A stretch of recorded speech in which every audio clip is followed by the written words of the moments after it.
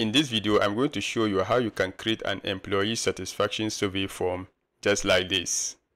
So without wasting further time, let's get started with the step-by-step tutorial. Having opened Word, the first thing I do is enter a title for my template, and I'm going to call it Employee Satisfaction Survey. Hit enter. Next, I go over to Insert, Table, and I'm going to go ahead and insert a single cell table. So it's just going to be one column, one row. I click on it to insert. I already have my text copied to the clipboard. I'll just go ahead and paste it in. I exit out of this table. I hit enter. I go over to insert again, table. Then I click on insert table. This time around, I'm going to insert a table of 5 columns, and then the number of rows will be 3. I click on OK to insert. With the first row, I'll highlight everything. Then I go over to layout. I click on merge cells so that I have a single cell. In here, I just go ahead and enter my text. And it's going to be how long have you been with our agency, since my employee satisfaction survey form is going to be based on a web design agency. Next, I enter the various years. So the first one will be less than 1 year. The next one, I have 1 to 2 years, followed by 3 to 5. Next is 6 to 10, and then finally 10 plus years. I'm going to be adding checkboxes here, and I'll be doing that later on. I exit from this table and I hit enter. Next, I go over to insert, and I'm going to insert another table.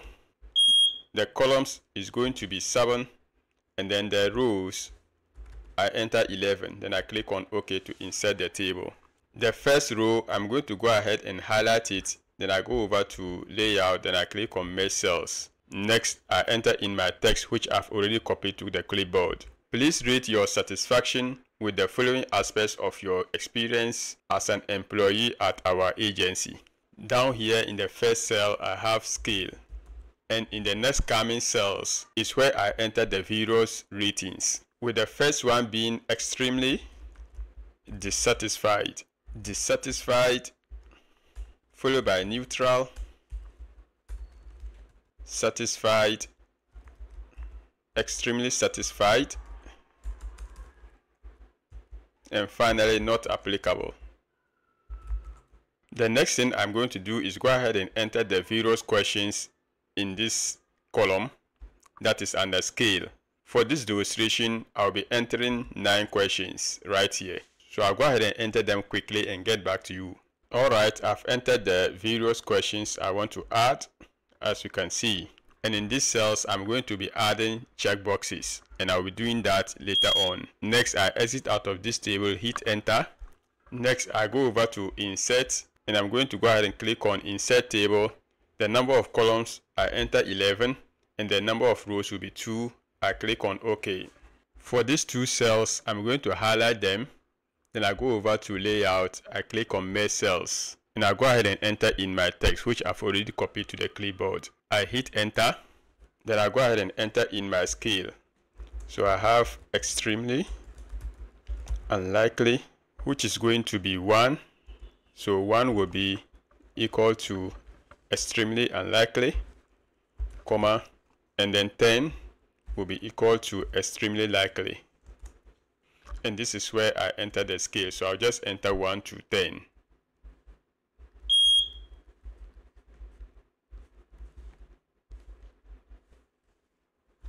Awesome.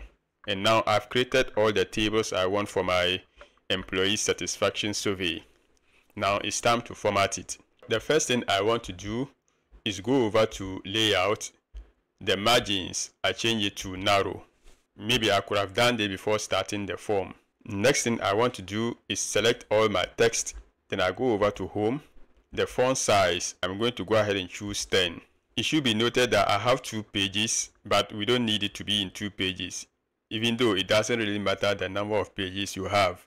The most important thing is have all the parameters you need for your survey form. Next, I'll highlight this heading, and I'm going to go ahead and make it bold and also center it. Maybe I can increase the size to 12. Next, I select this table, just click inside it. Then I go over to layout. Then from here, I click on auto fit to window. I can also do that right here. I select it, auto fit window, and I'll do the same thing to the rest of the tables.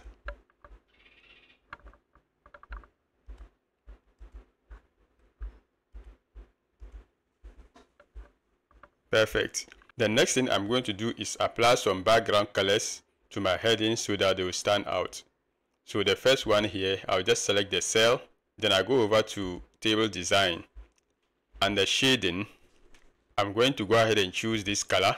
Next, I highlight the whole of this, and maybe I'll choose a darker color. This will do. Next, I go over to layout, and I'm going to go ahead and align them to the center. I do the same thing for these empty cells so that later on when we add our controls, they will be aligned to the center. So similarly, I'll go ahead and apply the background colors to the rest of my tables. Alright, I've applied the colors throughout. Next, I'm going to go ahead and adjust my columns. So I'll start with this. I'll just hold it like this.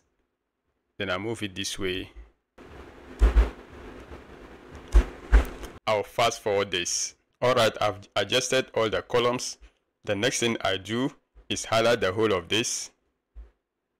And I'm going to go ahead and align it center left.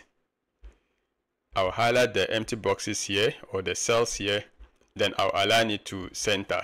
And what I'm going to do is increase the height like this to 1.5 centimeters. Similarly, I do the same thing here.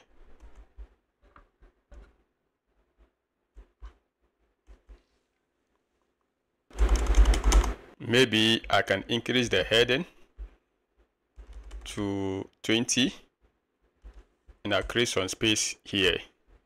Perfect. So now it's time to add our checkboxes. What I need to do is click on the very first cell. Then I come over to the developer tab. If you don't have this developer tab, you can just go ahead and right click on any part of your ribbon like this. Then click on customize the ribbon. Right here, you see that I have developer tab enabled. In your case, you just go ahead and enable it, then you click on OK, and you will have it right here. So I click on it. Under the controls group, I have checkbox right here. I'll just click on it to insert it. Similarly, I do the same thing right here. If you don't want to insert it one by one, you can also copy it. Then you go ahead and paste in the rest of the cells. So I'll just paste them quickly and get back to you. Alright, I've pasted them throughout my form, as you can see right here. And now I'm done with my employee satisfaction survey form. Perfect. So that's it on how you can create an employee satisfaction survey form. I hope you found value in today's video. If you did, kindly click on the like button, subscribe if you are new here, and also enable the notification bell so that you don't miss our future videos. Now, if you want to improve productivity without creating this form by yourself, I'll have a link to it in the description down below. You can just go ahead and download it. In the meantime, stick around to watch a related tutorial from the channel. Thanks for watching, and we'll see you in our next video.